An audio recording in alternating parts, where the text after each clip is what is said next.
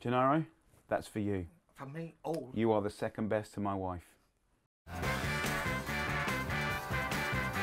Hi guys, okay, so we're gonna make a beautiful pizza. This is pizza Julietta, after my wife.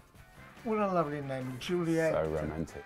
The Julietta is one of the everyday pizzas, a nice thin crust, beautiful little cherries, crispy sides, and 3 different cheeses. Unbelievable.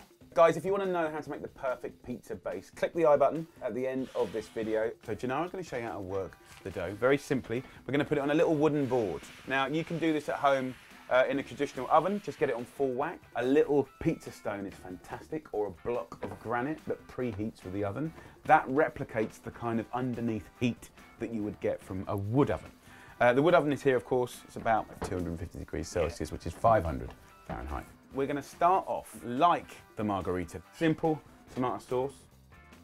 Then we go on with the Westcombe Jacks. So this melts beautifully. This is from Tom Calver, one of the best cheddar makers in the world. What we noticed is when he was making the cheddar, the temperature went quite high, just like when you make mozzarella. And we thought, just a minute. We had a little test, it was amazing. The quality of the milk and the cheese is unbelievable. We use it specifically at James Italian for that. And we just put little baby cherry tomato, just on like that. And then we'll finish with some nice oil. Yes. And in it goes into the wood oven.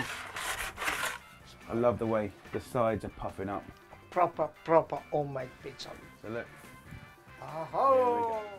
We'll tear over the buffalo mozzarella. We'll just take the little small leaves of basil and we'll just sprinkle those.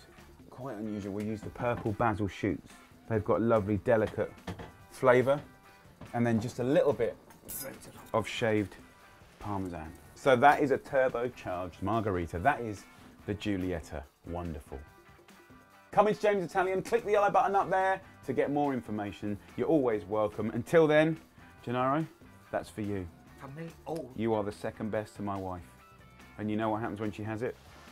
Yeah. See you in James Italian. Can you get pregnant?